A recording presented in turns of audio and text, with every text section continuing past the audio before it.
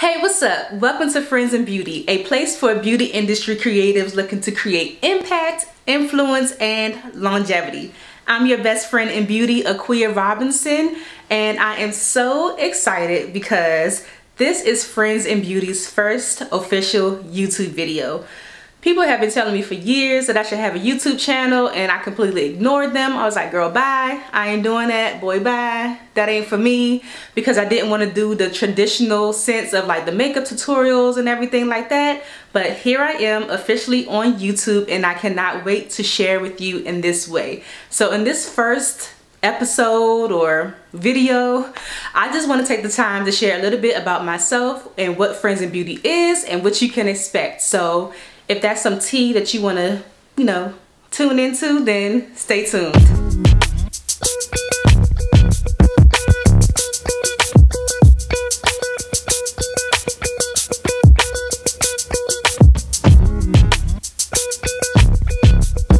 Alright, welcome back. I knew that you were going to come back, and I'm so excited to share with you, so let's go ahead and jump into it. So like I said, my name is Akua Robinson. I am a makeup artist and beauty educator based in the Washington, D.C. area, and I am also the creator of Friends in Beauty. I have been doing makeup for 8 years, and I have had an amazing time, a lot of ups and downs in the industry, but overall an amazing time in the industry. Just really quickly, my journey started off probably like a lot of other people, just trying to find a way to create income for myself. When I graduated from college, I graduated right in the thick of the recession. And for years, I kind of went through the motions of like trying to find a job in my field. I have an IT degree, by the way, a bachelor's in IT. But in the recession time, no one was hiring. So people are always surprised when I say I never worked in my field before, but it has definitely played a role in my beauty business, and I'll get into that a little bit later. But for years, I kind of just went through the motions of like trying to find a job just to keep money in my pocket, just doing all types of whatever just to have money. And then finally I got to the point where I was like, what do you want to do that is fun and that you can make money from, like that you enjoy doing? And at that time I was really heavy on YouTube University, like a lot of us, just watching makeup tutorials, trying to put on lashes, trying to just do my own makeup, and I was really having a really good time with it. So I decided to take up makeup artistry.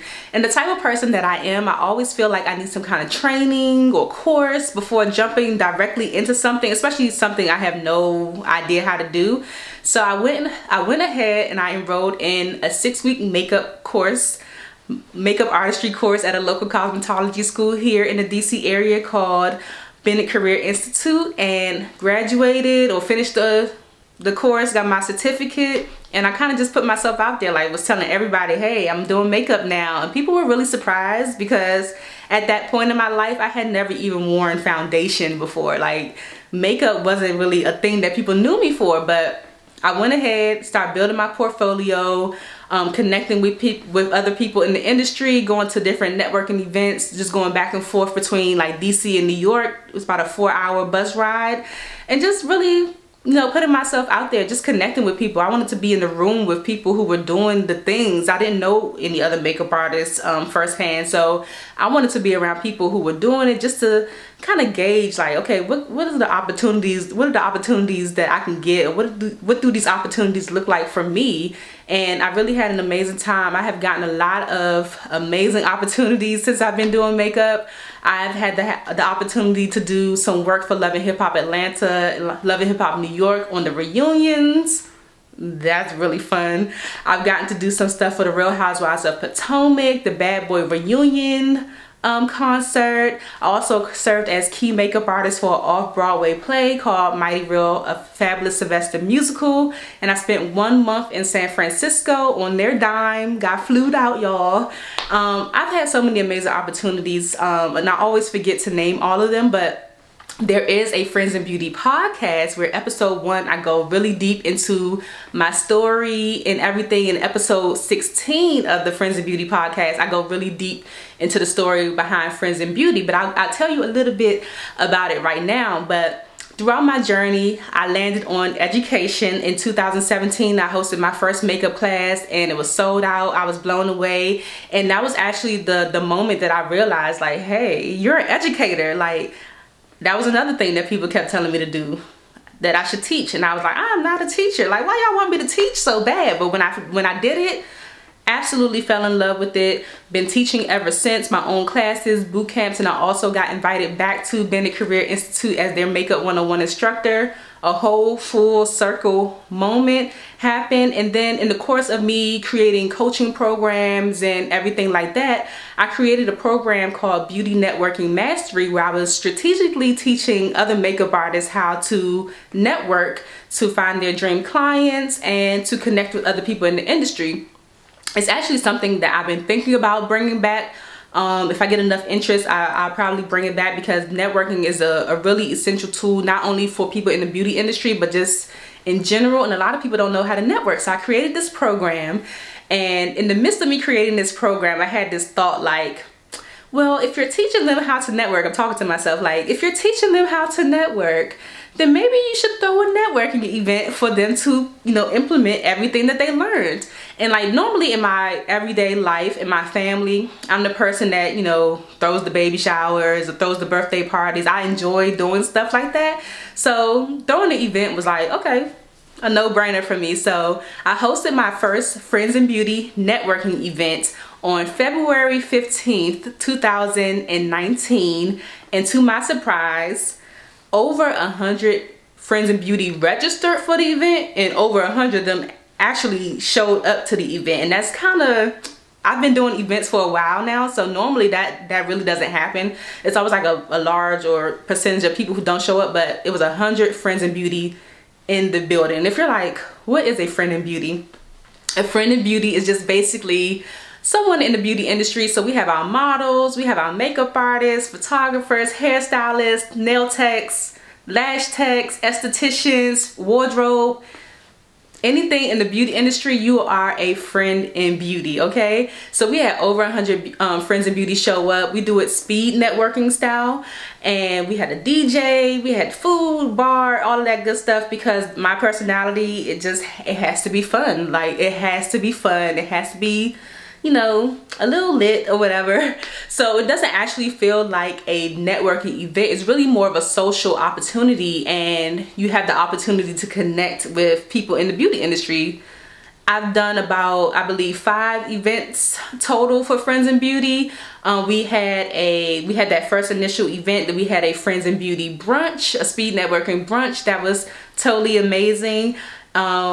Real good group of people came through. It was an amazing day. We also did a bus trip from DC to New York for the makeup show, the New York City makeup show. That was a lot of fun. Oh, that was a lot of fun, and I really can't wait till we could do that again. But I connected so much with a lot of people on that bus. Oh, we just had a good time.